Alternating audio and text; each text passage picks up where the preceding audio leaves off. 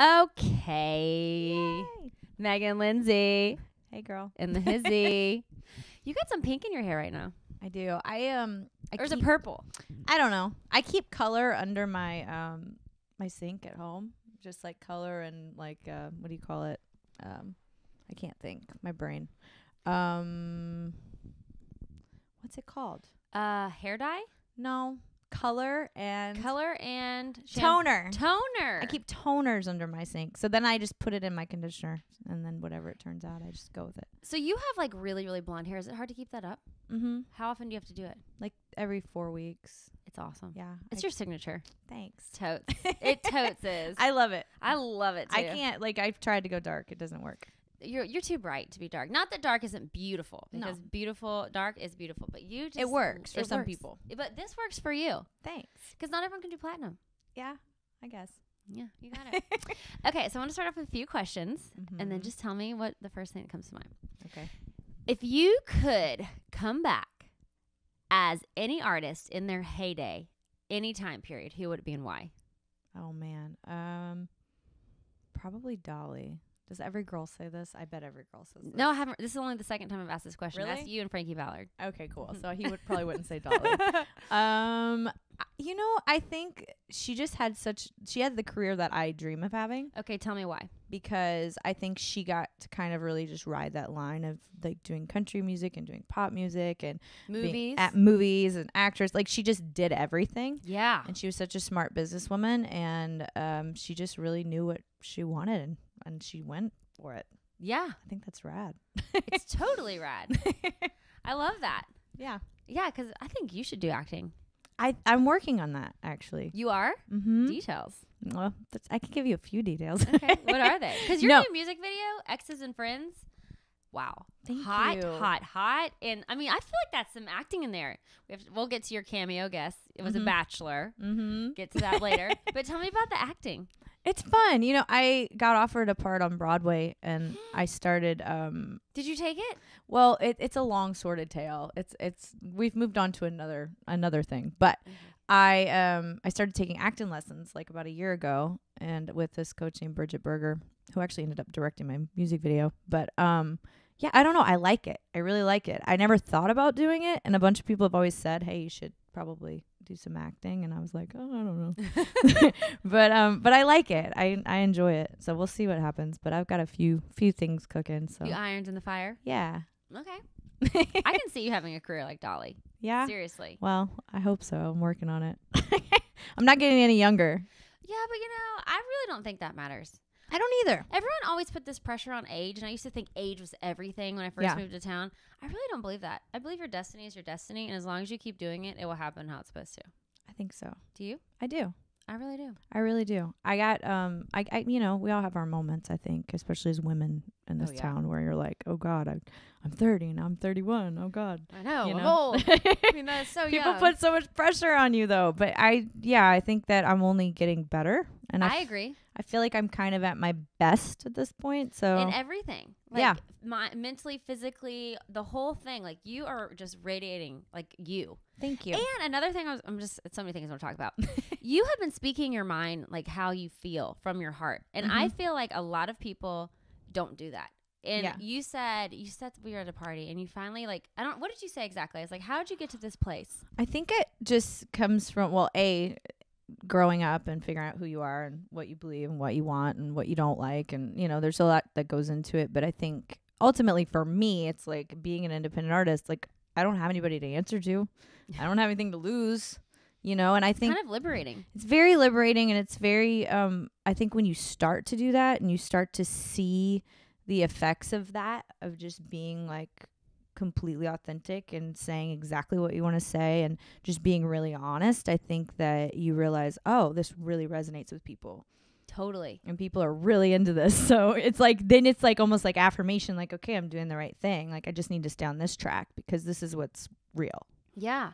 Because it almost takes it falling apart and having to get to that place where you are on your own, because you've had record deals, you've had hit singles, you've obviously you were runner-up on The Voice. You won Can You Duet with your former duet partner back in Still Magnolia days. So much stuff.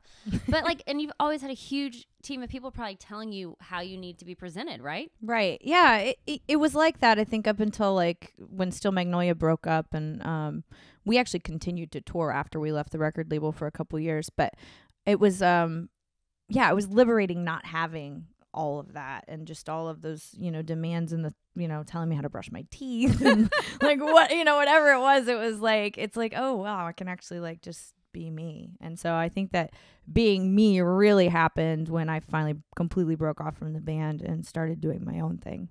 It really allowed me to just, I don't know, just to be able to explore and figure it out and like be like, okay, this is who I am.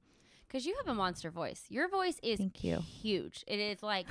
It's so soulful, and then this range and rasp that is out of this world. Like, seriously, it is so soulful. How has this journey led you to your sound? Like, what would you say being you is officially now that you've had all of this exploration? That's a good question.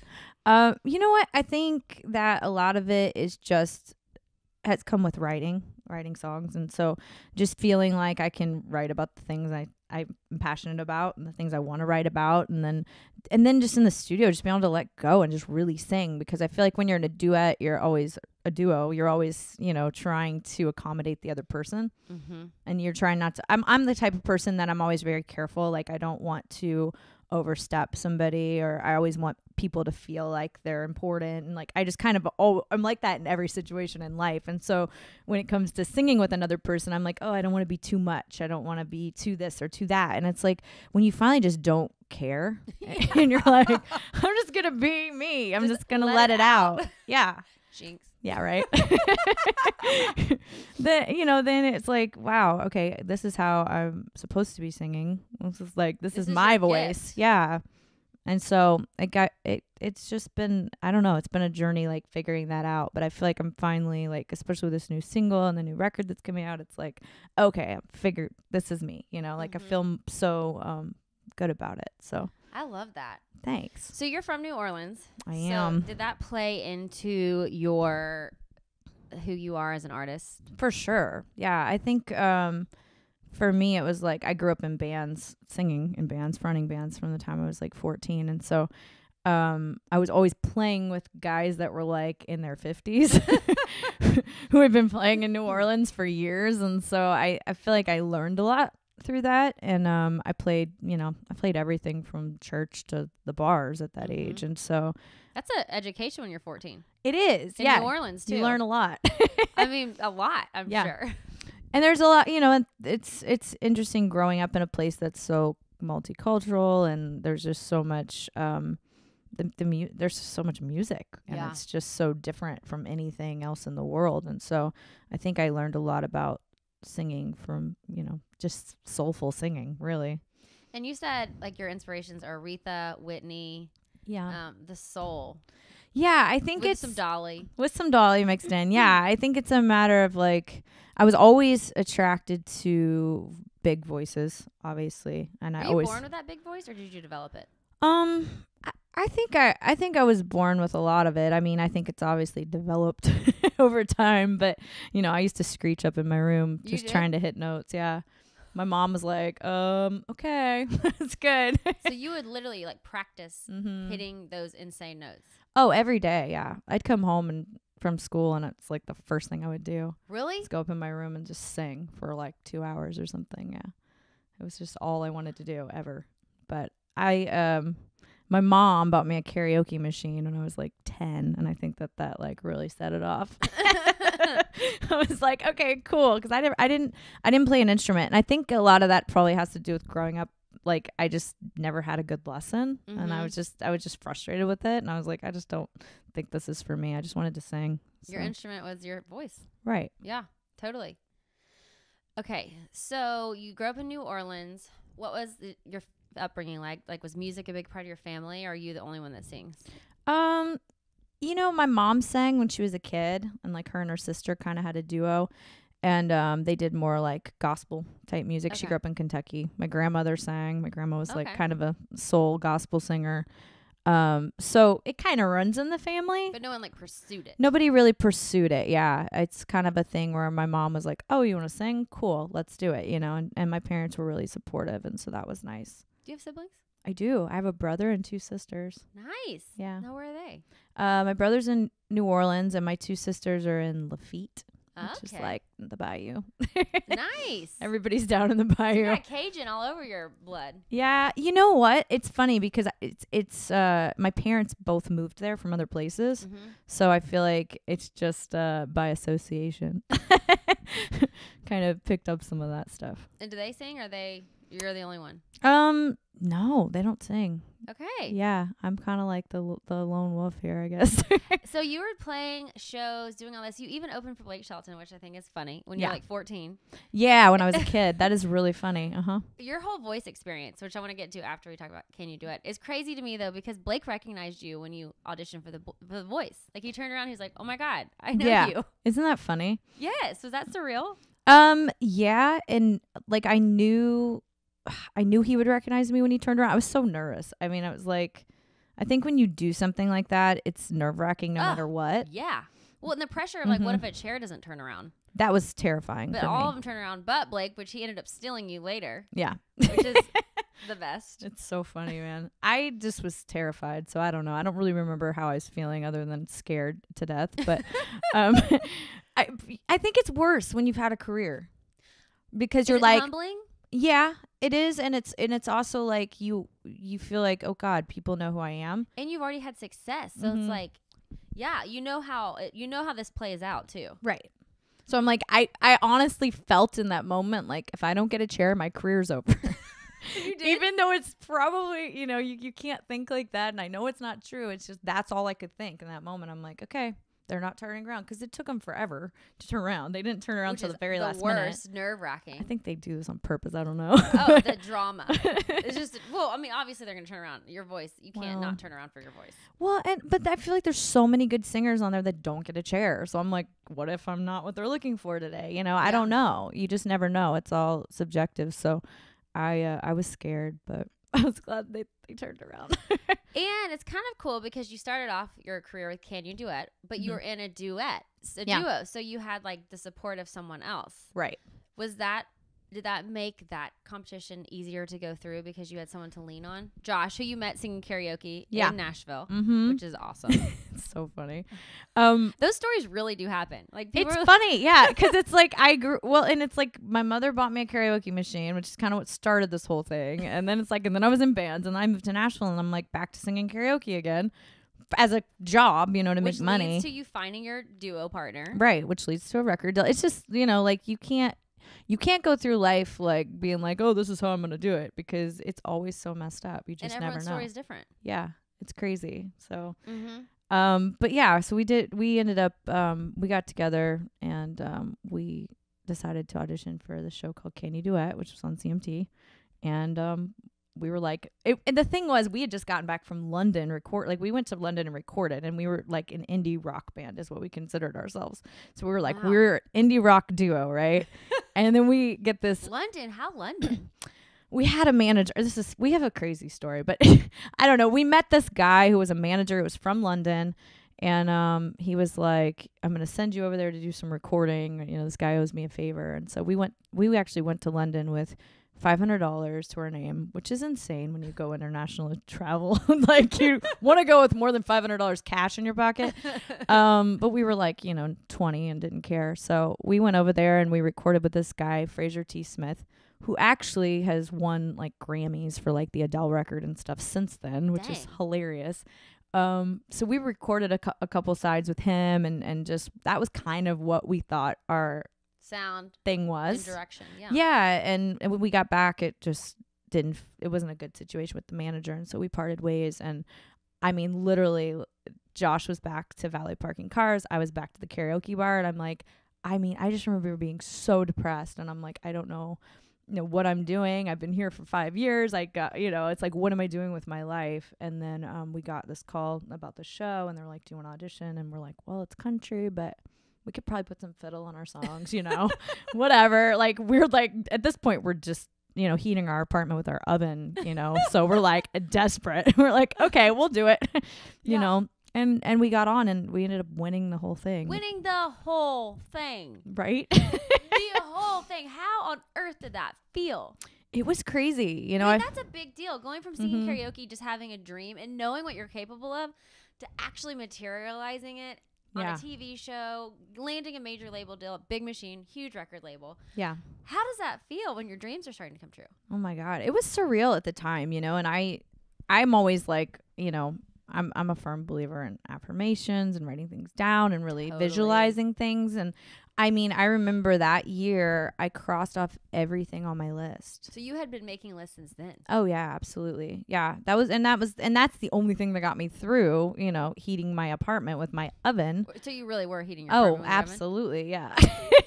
Is that safe? No, it's not. We were broke as a joke, man. We couldn't get our gas turned on, and so we were like, well, I guess we'll just open the oven, heat it up for a while, I mean, ridiculous. Like, us and our 2 dogs and this little tiny apartment. But it was, you do what you got to do. Aren't you glad for those memories though? Absolutely. No, I think that I was talking to Tyler about this the other day because I'm like, and he's your boyfriend and producer, right? Yeah. Y'all are making great music. Thank you. Love it. But we were talking about that, I think that it's almost, I feel like when you come from nothing and you have to make something, it's like you have more drive and more purpose. So it actually probably made me a better artist for sure. I believe that 100%. Mm-hmm. So you win. Can you duet? Yeah, so we win. And you get a record deal. And how is Naomi Judd? Because she was one of the judges. Oh my God. Well, she's become like a fairy. I call her my fairy godmother because we're still very much in touch, and I just adore that woman. So she's been really a guiding light in my life. Really? Honestly, yeah. What has she? How so? I feel like, well, even with The Voice, like when I went over to her place right before I got the call to go on The Voice, and right after, I guess, I got the call to go on The Voice, and she was like, well, you need to go see this guy, Ron Browning, his vocal coach. She's like, I think he's really going to help you. And she's like, and I want to get you into therapy. And like, she's just like thinking of all these things that she thought I needed. And she wanted to get you ready. She wanted to get me ready, like mentally and vocally and everything. And so she was like, and she knows my situation with, being a starving artist. And so she's like, let me pay for your lessons. Let me pay for your therapy. Oh. So she's just like, and taking me shopping. I mean, she's just been an amazing mentor to me. Yeah. Because she didn't have to do that. No, she's just like an incredible human. She really is. She really cares, and I think she really wants to help, and she likes to pour into young people. So she's a good human. That's amazing. Yeah. So what another gift to have gotten from Can You Duet? Right? I know. Well, even during the show, I mean, I would get these surprise gifts backstage, and they'd be like, it's from someone anonymous, and the producers are like super annoyed because she's not supposed to be bringing gifts to contestants when you're competing. So she had her favorites. I mean, I think so, but she did it with a few different people. But I was like, oh my gosh, I would just get random, like a dress in my dressing room, and I'm like, who's this from? And it would be like, I'm like, I think I know, but oh, I love that. She's just a sweetheart. So you win that show, you go straight into having a major label record deal, and then you release a song, and it goes to what? Like top 5? Top 4, yeah. Number 3 on the chart, yeah. Your first debut single, and it's the highest charting debut single from a male-female duet, and is it of all times? I think at the time. I don't know if anybody's done it since, but yeah, at the time. Are there even any male-female duets right now? No. I don't think so. I guess Sugarland was for a second. Yeah, but not really. Yeah. It's crazy. So y'all have had, at one point, probably still the highest charting debut single from a male, female, yeah, duo of all times. Yeah. Isn't that crazy? What? So you go from singing karaoke to London to thinking your life is over to winning a show and now having one of the highest, breaking history in country music. Yeah. In a year? Yeah. Or less than a year? It was it was 9 months. So, I mean, that made you feel good. Yeah. We felt, you know what? It's so funny because I feel like we felt like such underdogs coming in, and just we worked, because we had worked so hard. I mean, we'd been in town for so long, and we're like, ugh, is it ever going to happen? And then, and then to finally see some things happening. Yeah. I felt like I don't know. We were kind of beside ourselves, really. We were working so hard at that time. I think we couldn't really appreciate it. Because when that happens, it's like a rocket. Oh, yeah. I mean, it's just so much work. And radio tour is so grueling. And, it's like we'd be out on the road for 40 some days at a time. And then we'd come home for a day and we'd sleep and we'd go back out. And so we were just like, oh, my God. It almost didn't feel real because it was like we were so sleep deprived. It was like, oh, we are in a dream. We're constantly walking in a dream, So, but it was it was crazy. And y'all had a couple more radio singles and another top 10, right? Or top 15? Yeah, something in the top 20, I think. Yeah. So, yeah, it was. And that's where you dressed as Sandy. Huh? Sandy from Grease. Oh, yeah. Yeah. And Last Night Again. I love that video. I love that song, At too. the bowling alley. We wrote that song like years and years before when we were trying to do the thing with the indie rock thing. Oh, so. yeah. A lot of those songs were songs that we had. So it's like, I think we wrote all but 3 songs on our record. That's amazing. Yeah, that was kind of cool that they let us do that. I love that. Mm-hmm. Okay, so you have some success. You're breaking records in country music. And then, like every great story, there's always the highs. And then, why is it right when a high happens? I feel like there's always a wave and it hits a little bit of a rough patch. It always comes back up. But yeah. So you were on this high, and then all of a sudden, you guys kind of break up. Yeah. And things sort of start falling apart. Like, what happened there, and how did you deal with that, the transition? It was really hard, because Josh and I were a couple, obviously, through all this. So you were a couple musically and personally. Yeah. Yeah, we were together. So it was hard because we'd been together for, like, almost 6 years. And then we were, doing this thing together. And he had, obviously, his problems and his demons. And I was just trying to hold the ship together. So it was a lot, It ended up, we were supposed to go on the Reba tour. Oh, and my gosh, are you serious? Yeah, we were going out with Reba at the end of 2011, and Josh ended up going to rehab like a week before we were supposed to head out. And so, the label came to me and they're like, do you still want to do the tour? They're like, you're still contracted. We need you to go out. And I'm like, okay, well, I guess I'm doing this by myself now. You went out solo on the Reba tour. I did. I called my friend James Otto to come sing a couple songs with me in the set because we felt, we all talked about it with management and the label, and we were like, we should do something else just for the fans. Yeah, so that is like, you have to think fast on what you're going to do. It was like a couple of days I put it together, basically. Went in and rehearsed with the band the song Solo, which I hadn't sang by myself in a long time. Yeah. Especially duet songs, Yes. It's like, it's kind of crazy. And so, and then James came in and he sang Keep on Loving You with me, which was our hit. And he did a couple of his own songs that I sang on with him on. And then, so we just, I went from, being completely devastated and heartbroken to having to go straight back out on the road. I guess you didn't have much time to think about it, which I maybe didn't. was nice. I didn't, and I think it's better. I think it is better that way. It's so hard, man. Sometimes you just don't know. I think you don't know how strong you are until you have to go through something like that, and then you're like, okay, I can do anything. Did pretty that much. make you kind of feel fearless at that point? Yeah, I think so. I think give you your own strength personally. Like now you couldn't have Josh to like rely on. Like it was all you. Yeah, it was. To be honest with you, at that time, it was almost a little bit. I was a lot of a relief because I knew exactly where he was. Yeah. Like, okay, I know exactly where you are. I know exactly what you're doing. I don't have to worry about you. And I can just do my thing and be me. And so that was like my first taste of that. And did you were fine with it? Like, did you like it?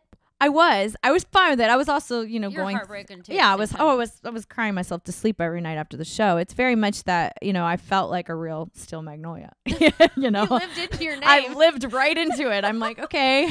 You know, I do believe people live into their names. I do too. I'm like, why did I do this to myself? Shoot.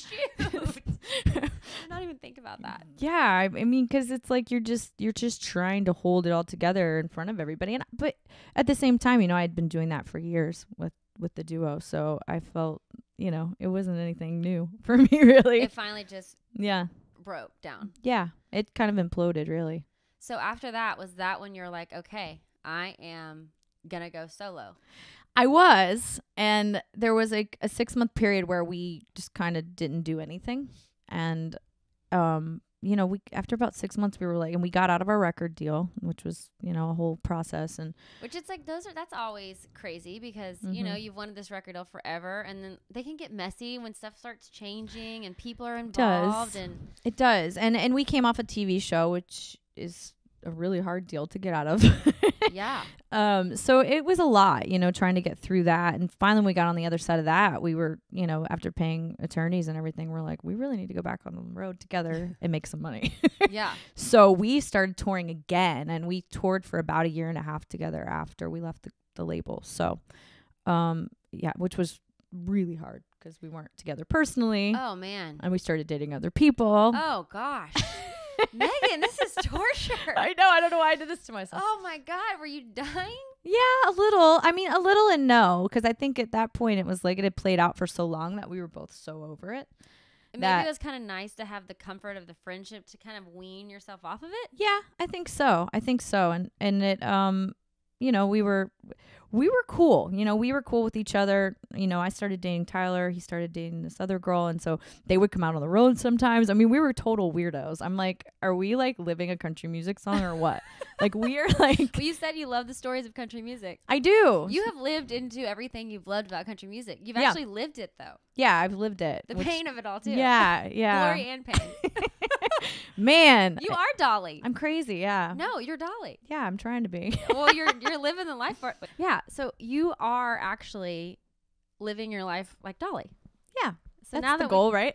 That you said you wanted it, and look at right. your life. I mean, you've now been on TV. Mm-hmm. You've had hit songs. You've gone from a duo, which she had like a trio at one point, and like you've changed your career, but you've always stayed in it. Yeah.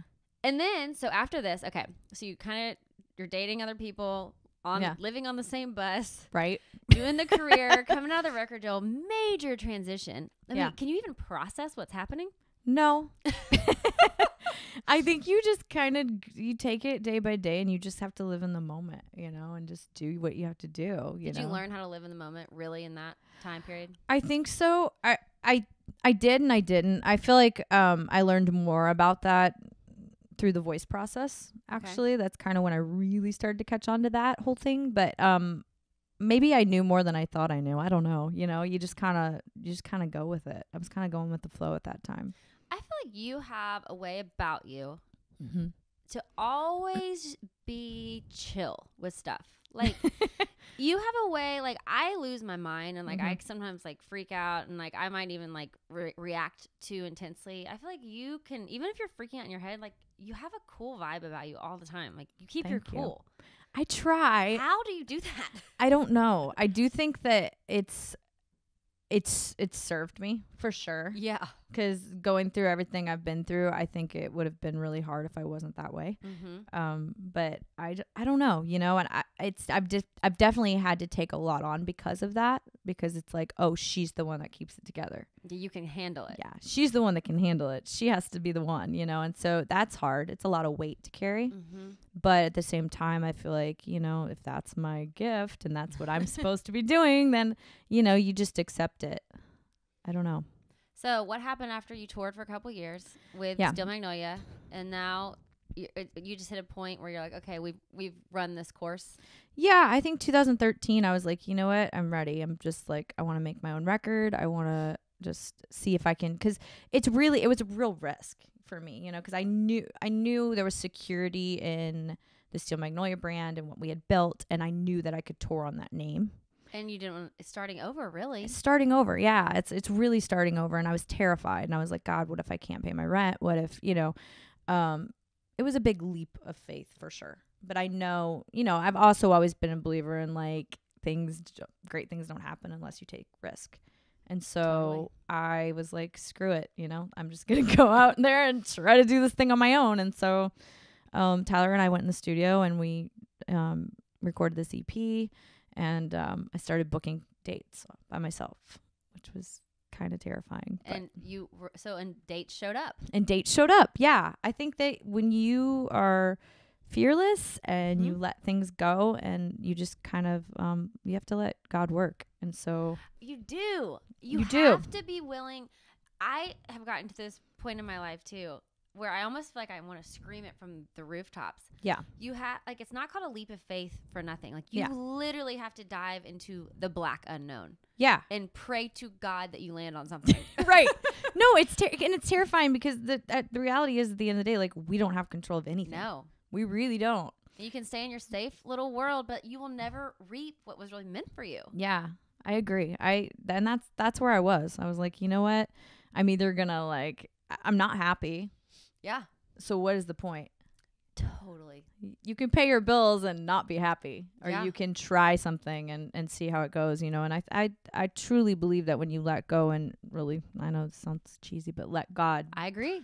It's a real thing, you know. And I think He will start to work on your behalf when you let Him.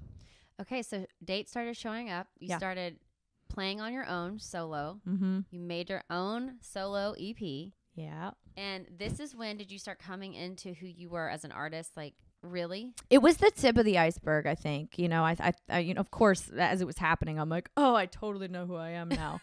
You know, I'm like, oh, I've got this all figured out. This is my sound. And it's like, and then looking back, I'm like, this is not my sound. But it was a start. Yes. You know, and I think we all start somewhere and you just keep growing.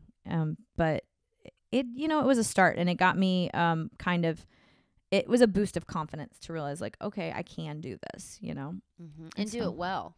Well, thank you. No, you can't. Like, it was well received. It was a great project. Like, it was really, when you came out doing your solo stuff, I was like, all right then. This is great. Thanks. You know?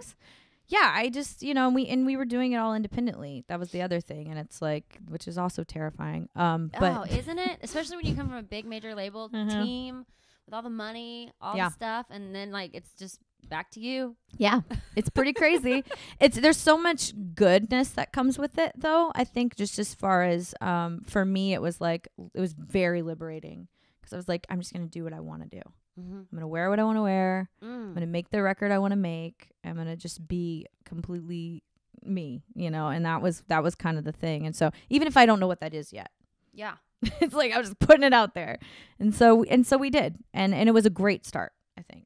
So. And your style, speaking of wear what you want to wear, you've always had such a style. Thank you. Like I love it. It's like crop tops, tight, like spandex pants, but colorful. Yeah. Like, your body's so beautiful. And like, I just love the way you dress it. You're so sweet. I really do. Like, you've always had your own style. When I think of you, I definitely associate you with clothes too, because it's so much of who you are. I love clothes. I love anything that has to do with clothes or makeup or hair or fashion. Expression. Yeah, I do. I think it's important. Well, and plus I feel like it's so much of who you are as an artist. It's like, you know, it's, you know, this is who I am here. That's the first thing people see about you. So then you do this, and now here you go on The Voice. Does The Voice come next? Is that what happens next? Yeah, that happens next. It was about a year before The Voice called. But into 2014, I got a call from a friend who was working with Audrey Morrissey, who's the executive producer of The Voice, and he was like, I was just playing like one of your songs in my office. He's like, and Audrey came in and she asked me if you were somebody I was sending her to audition, and he was like, are you interested in doing something like this? And I'm like, I didn't even think I qualified. Yeah. I'm like, well, I've had a career, you know, do I even qualify for something like that, you know? And I was actually in line at Panera Bread. And I was like, let me call you back. I want to think about this. And I went to check out, and my total was 1111, which is tattooed on the back of my neck, which is a thing. I'm going to cry. So you felt like it was like a little sign saying, totally. This is right. Anytime I've ever seen that, it's always like, and I've seen it for years now. It's like, I feel like that means I'm on the right track. I have full body chills. Yeah. I love that. I did too. That's your sign. That's my sign. So you didn't even have to think about it. No, I was like, I'm supposed to go. Oh, what a relief to have gotten that sign, though. Yeah. And how great that you're open to looking for him. Yeah. I think that that was like the defining moment. I was like, I ended up calling the casting people back, and I'm like, yeah, I'll come out. I'll do it. And so they were like, well, we need you, you know, this date. And I'm like, of this month, like next week. And they're like, why is it always so fast with that stuff? It's like, can you tell me by tomorrow? I'm great. Well, you're going to fly in 2 days. Yeah. They're like, next week we're flying you to Los Angeles. And so I packed my bag, and I'm like, because I was at this point where I'm like, what do I have to lose? Yeah. What else is next? I don't know. I'm just touring and putting out this record and stuff on my own, and I don't know what the next step is. Totally. So obviously this is God being like, here's the next step. Love that. That's exactly what happened with me with Amazing Race. Stealing Angels ended, and we got a call to do Amazing Race, and at that point I thought my life was over. Like, I had no idea what to do. Yeah. And then it just appears. Yeah. It's amazing. So you go on The Voice. Yeah. And you freaking get 3 chairs that turn around. Yeah. Christina, Pharrell, and Adam. Yeah. And you went with Pharrell. Yep. I love Pharrell. Is he as amazing as he seems? Yeah. He just radiates like his higher he's like on another level than How did normal he get people. there?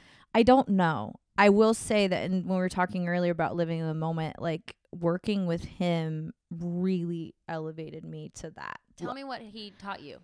It wasn't even anything he said. It was just being around him. You picked up on how he did his life? Well, just seeing how he interacts with people. Like, he's never anywhere else. If you're talking to him, you have his undivided attention. He's never looking at his phone. He's never looking off into space. He's never worried about what's happening next. He's always right here.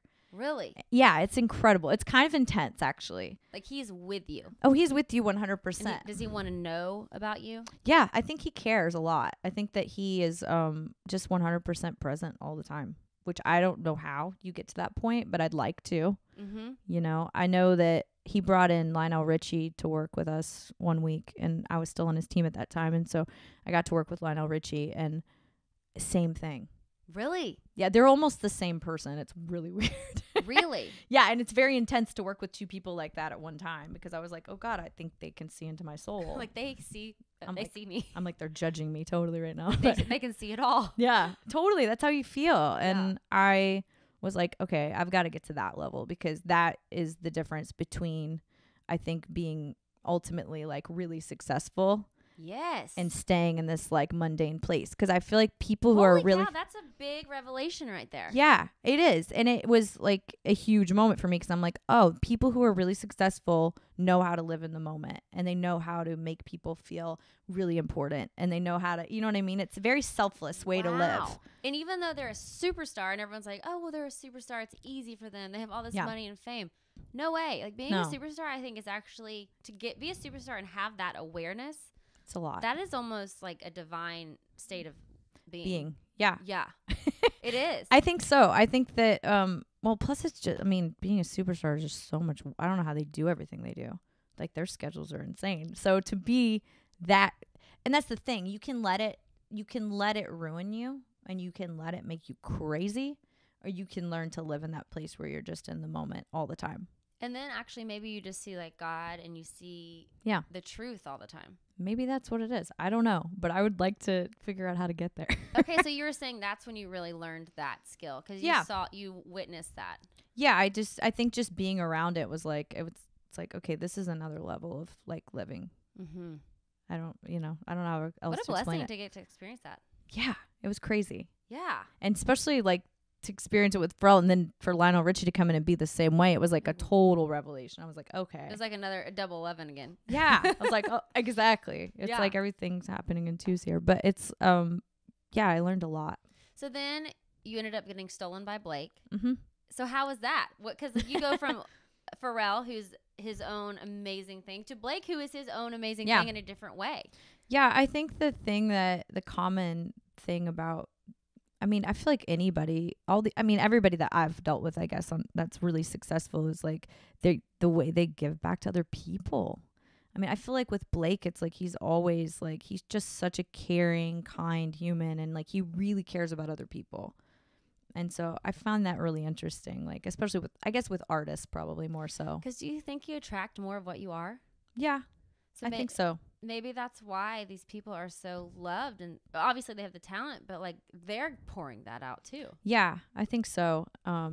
Blake was, I just adore him. His personality is amazing. Yeah, he's hilarious. So charming. He's a good person. He cares. Adorable and sassy. Yeah, he's very sassy. I love that about him. He doesn't care. No, he really doesn't. And that's another common thing. Like when you get to the point where you don't care. Yeah. I think it's like, I mean, obviously they care, but it's like they're just authentically themselves. Do you think it's because they've had so much success, so much failure by the terms of failure? You're like, once you get to that point, like, the wave is the wave. Like, do you think they just learn how to ride it? I think so. Yeah. I think you probably get to a point where you're just like, you realize you have no control. Mm-hmm. So you're like, I'm just going to be me and do my thing, Yeah. It's all you can control. Yeah. Okay, so then you get on Blake's team. Mm-hmm. Did you love working with Blake? I loved working with Blake. He was very cool in that he really he knew me, so he knew like he knew what you're capable of. What I was capable of. Yeah, and he trusted me. Like I was like, I want to do a Beatles song this week. He's like, okay, let's do it. I want to do my original song in the finale. He's like, I'll go to bat for you for that, you know. And I got to do those things because he really, I think, believed in me and wanted to help me, you know, achieve that on the show. So. Dang, that's cool. That it was is really a cool show. It's a cool show. The voice is cool. Yeah, I got to do, I mean, and it doesn't always work. I don't know if it works out for everybody like it worked out for me, but I was very blessed in the way that I got to really sing the songs I wanted to sing. And I would come in, you know, Tyler would come over to the hotel, which he wasn't supposed to, and we would work on arrangements. So I would come in with an arrangement and a chords and, you know, everything charted out for the band. Were and they just blown away? I think they appreciated it, you know. They had a lot to do, and so they were like, oh shit, she brought, you know, it's ready. Yeah, it's ready. She brought an arrangement. It's ready to do. So I'd go in and be like, I want to do it this way. How great that you knew how you wanted to do it and you could take it so seriously. Because, you know, I feel like maybe that's the experience that you had that really could pay off in this moment, because you knew what needed to be done and how to do it. Yeah. Because a lot of people who are talented but haven't had the experience wouldn't know that.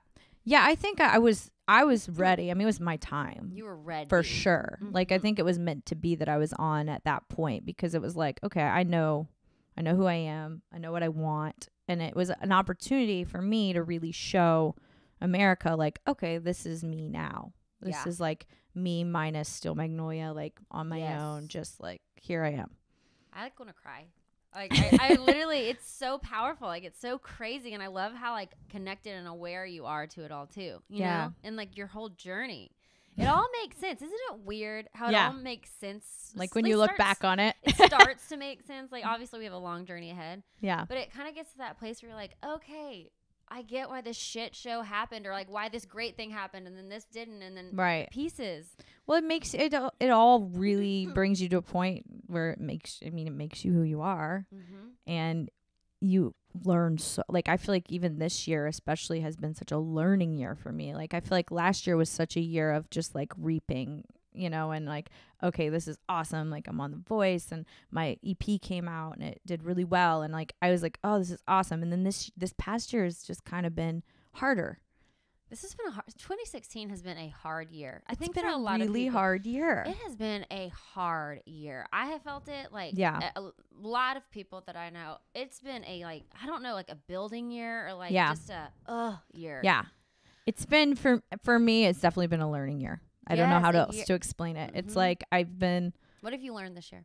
You know what? I did a lot of stuff with flood relief for my hometown because I'm from Louisiana, and there was this terrible flood that just happened that was like awful, and everyone lost their homes, and it was just devastating. And so I put together a drive. I got a U-Haul. I was like, I don't know. It's just funny. I don't know. I just was like, I don't know how I'm going to do this, but I'm going to do it and I want to help. So I was like, I'm just going to just do it, you know? And that was I think that was a moment this year where God was like, okay, when I tell you to do something, you just do it, and you don't have to know how you're going to do it. It's just it's going to work itself out, and you have to trust me.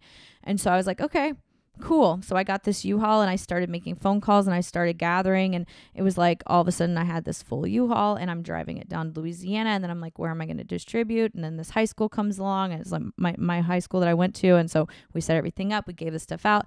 Then I'm like, oh, I started this GoFundMe. Well, I earned $10,000. I'm like, okay, well now I have $10,000 to spend. And so I flew down to Louisiana again. I got another U-Haul. I went and I bought all of these things. I brought them to these people individually. It's like and honestly, I just met people along the way that helped me. They just appeared. They just appeared. I mean, I literally met a woman in a parking lot who was part of a motorcycle group. And then I ended up meeting all these like these what do you call them? I don't know. Bikers. Yeah, that's the word. So I met all these bikers, and they're like, they had all lost their homes and their businesses, but they were like, well, we have a parking lot.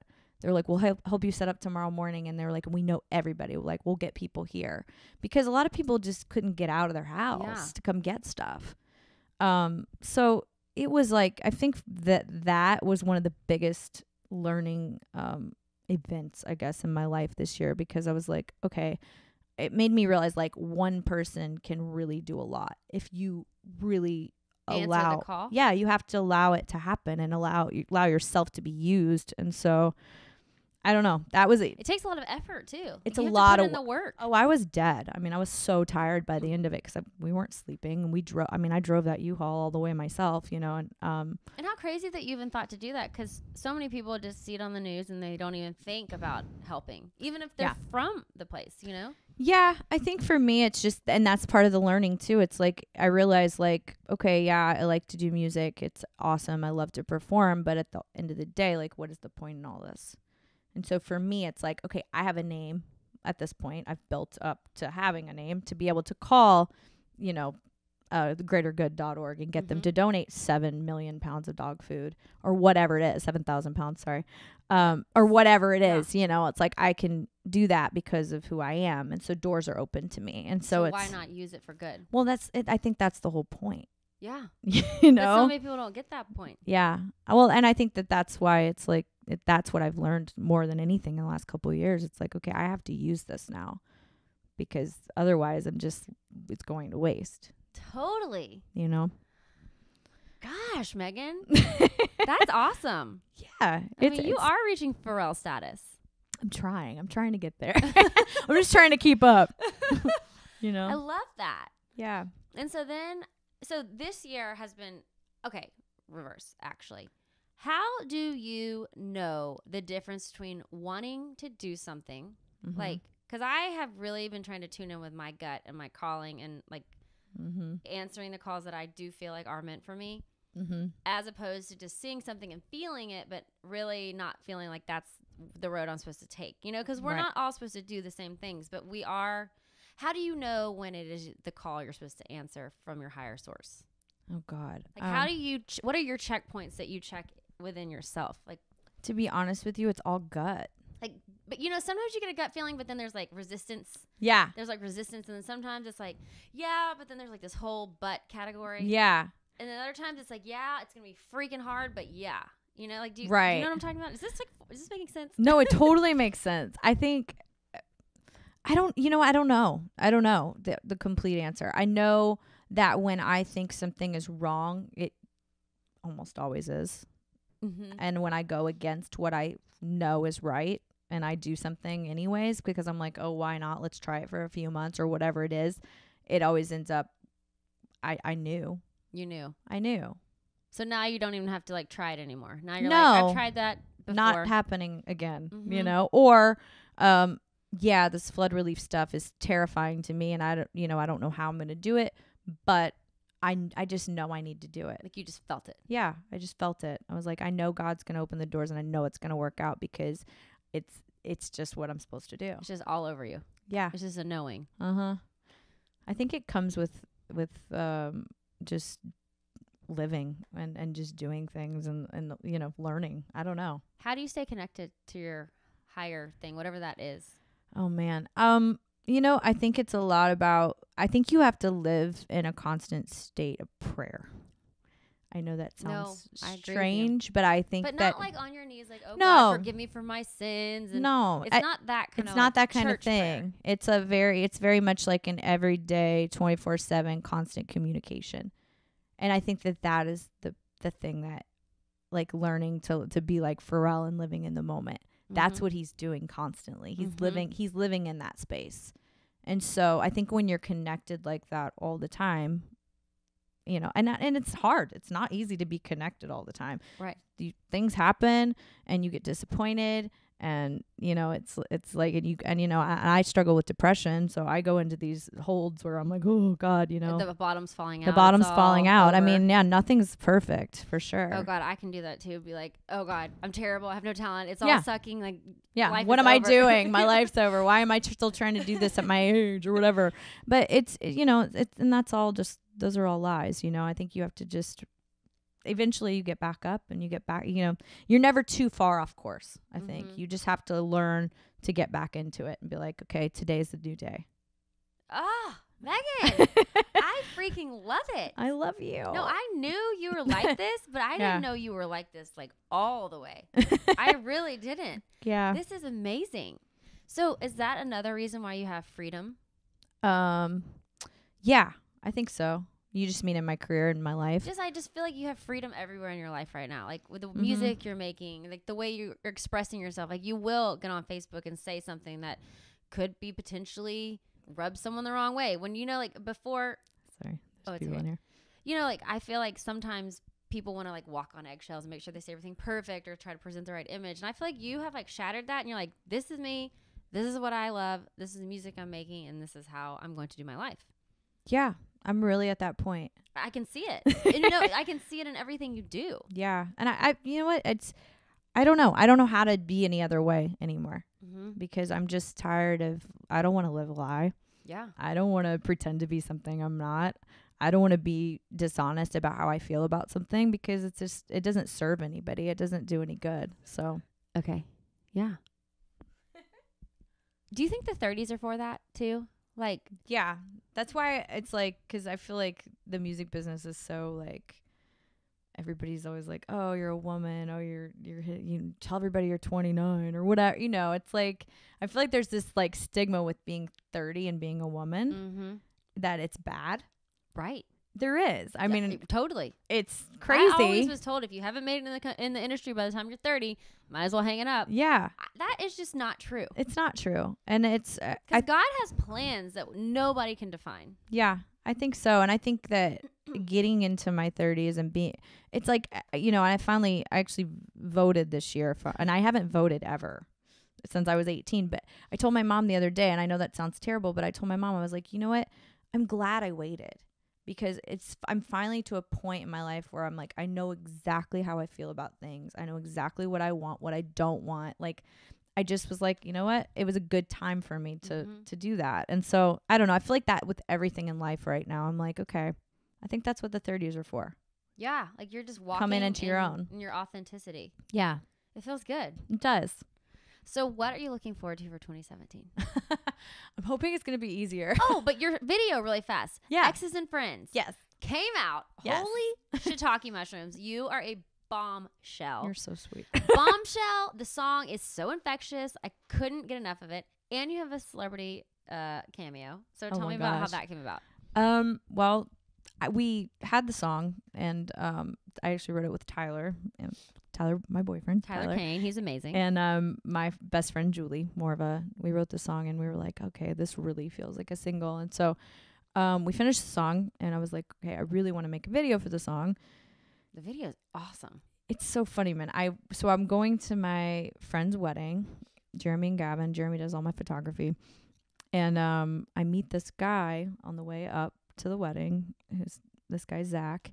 And he's like, we kind of start talking, and I get up there, and they're kind of wanting me to sing for their wedding. And so I sing, and then Zach's like, we have to make a video. And Zach is working on, he did Drunk History on Comedy Central. Oh, nice. He's working on Still the King and, on CMT. And so he's like, this is what I do, So of course you met someone. Yeah. Because you're walking on such your path now. Well, These yeah. people show up. And that's the thing. I didn't know how I was going to make this video because I'm like, I don't have $50,000 right now, and we always do, we get creative because we have to. When you're independent and you don't have a budget, you have to be creative. Mm-hmm. So I meet this guy, and he's friends with my friend Bridget, who's my, acting coach. And so, we're like, well, let's just do it, Bridget. So Bridget and Zach, directed, and then they called, Bridget called some people from the Nashville show who were camera operators.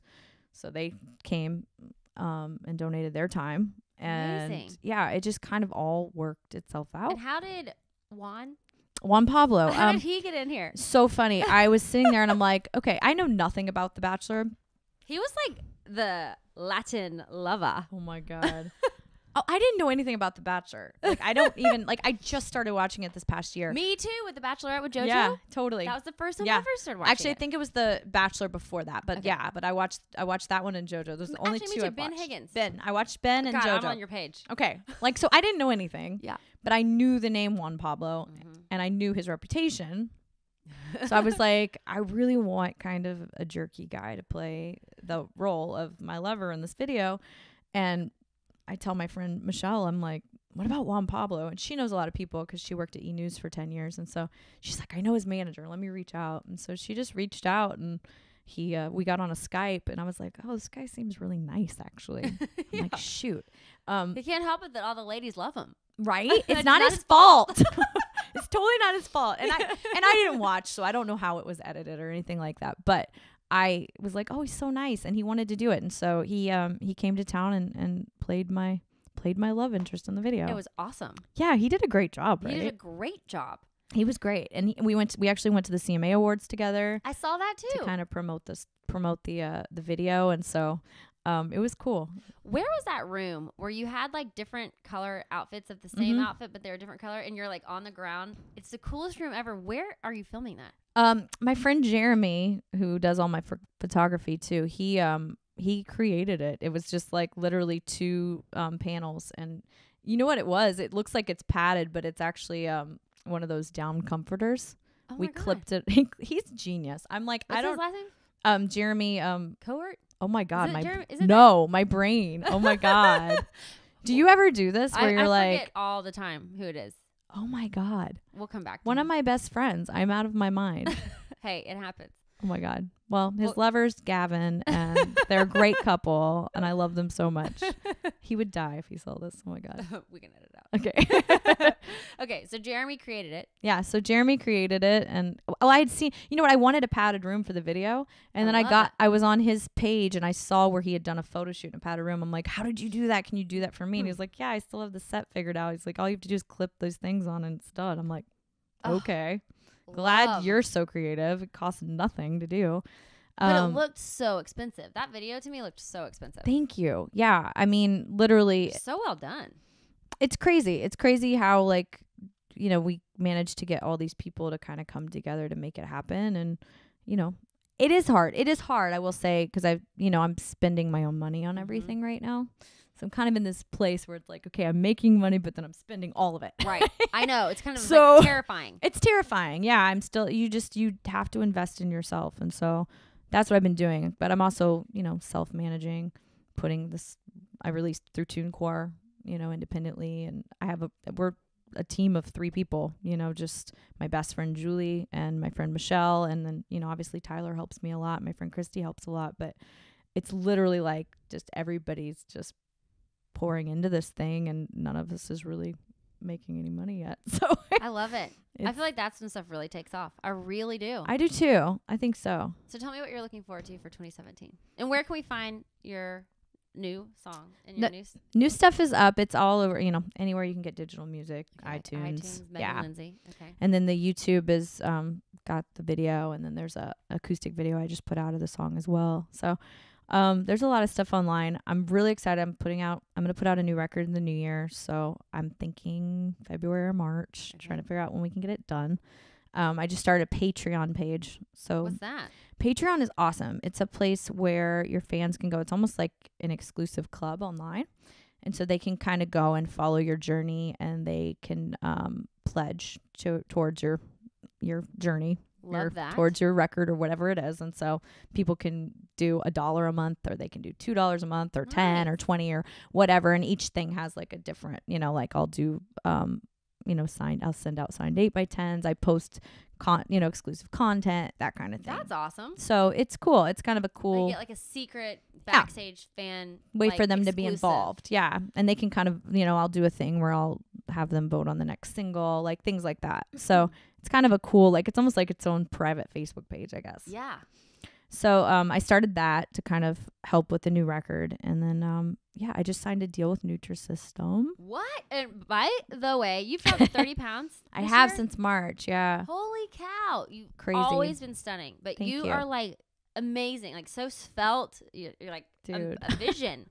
Please, Has it been hard? It's really hard. Yeah, it's hard to lose weight. But I do think that definitely Nutrisystem helped boost that and helped me get on the right track. And then, just keeping it off is the thing. So that's amazing. But Meghan, my lifestyle is different now. So what you have done with your life, the whole journey, it's amazing. Thank you. So I want to wrap with Leave Your Light. After all of this that you've been through and all of the beautiful journey, what is your inspiration that you've gathered from people and that you want to share? Like, what's your light that you want to spread? Oh man. I think ultimately it's really about giving back. I mean, I don't know. I don't know what else to say other than I do think like, I think we do all this and we're like, people get, especially in the music business, we get so self-involved and we get so much like, oh, me, I, and it's like this video and this thing. And it's like, you're so consumed with the business part of the music business. And I think really to just keep your eyes open to other people and what's going on around you. And, just to pour into other people and give back. I mean, I think that's when I'm the happiest, you know. I think doing this flood relief stuff this past year and doing the stuff I do with the dogs. I do a lot of rescue dog stuff. I love dogs so much. And I do stuff with Beagle Freedom Project. And I think that is our purpose, you know. And I think that this past year, the last 2 years have really taught me that. So I don't know. I love that. Whatever it's worth. Meghan Linsey, you're the best. You're the best. Thank you for I love joining you. me. Love you. Thank you.